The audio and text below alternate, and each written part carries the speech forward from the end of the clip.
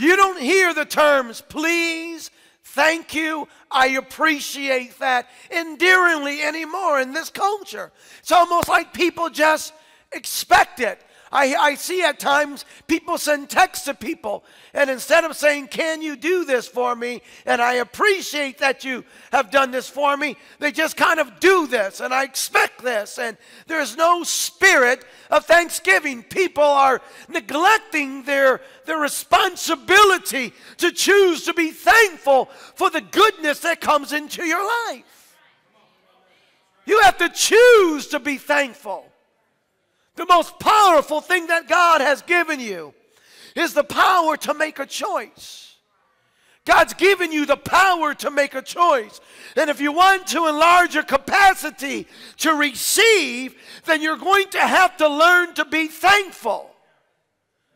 Because if you're not thankful and you don't choose to be thankful in your life, in every area of your life, because thanksgiving is appreciating the things that God has given to you. The things that God has done for you. The moment you start being thankful is the moment that you close yourself off and reducing your capacity to receive more from God. When you don't have a thankful spirit, then what you are doing is you are closing the doors to the people that have shown kindness to you.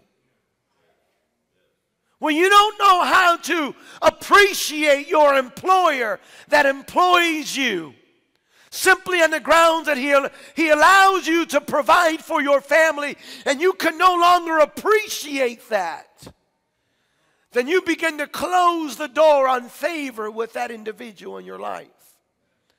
When you begin to close the doors on those that love you enough to correct you. Having a parent, a real parent. A parent is not a friend. Your dad is not just your buddy. He's not one that you just high-five with and say, man, Dad, you're just awful cool. No, your dad is there to be a parent to you.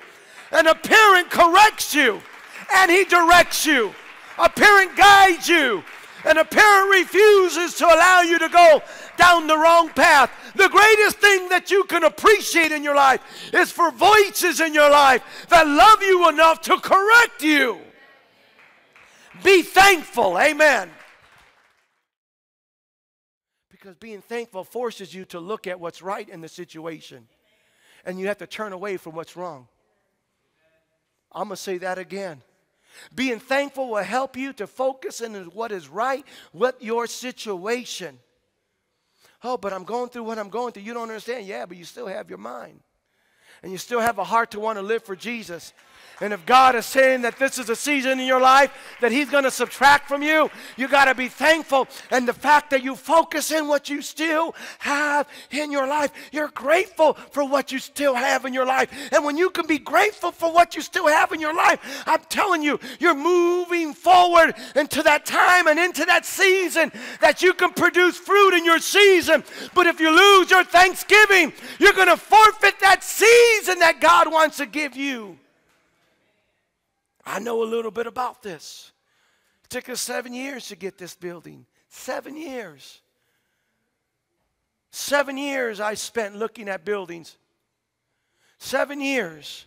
Friday nights going out looking at buildings, trying to find out who owns this building, having to see who pays the taxes on the building, contact them, send letters out to them, trying to negotiate with them, finally allowing us to look inside the building. Okay, looking how we can repair this building, how this could be the building. Oh, yes, this is going to be the building. Spend 6 months in that whole array of trying to acquisition a facility, only not to get the building. 7 years. And 14 buildings. 7 years and 14 buildings. I never lost my enthusiasm. I always told you, this is going to be the one. 6,000 square feet. We had 2,200 square feet in East Chicago. 6,000 square feet. We'll get this building. And 6,000 felt like huge to us because, you know, we had 2,200 square feet. At the end, when we were in that little building, man, you weren't praising God, running all over you. All you had was like a little this. We didn't have much room over there. Sister Janie said it right the other day at our event. That kids would be upstairs. They would be singing, jumping up on the floor. The ushers would run up. Hey, stop it. The floor sounds like it's going to crash on Pastor's head.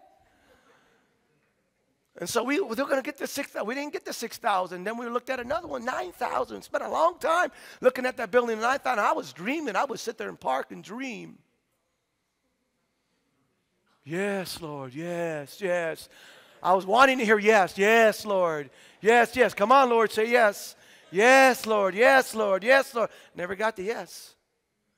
We're going to get this building. Didn't get it. Then it was one 10,500. Then it was one 12,000. Then it was one 14,000. And little by little, we just kept moving forward, and years are going by. I never lost my enthusiasm. But you know why I never lost my enthusiasm? My secret was I never stopped appreciating what we had.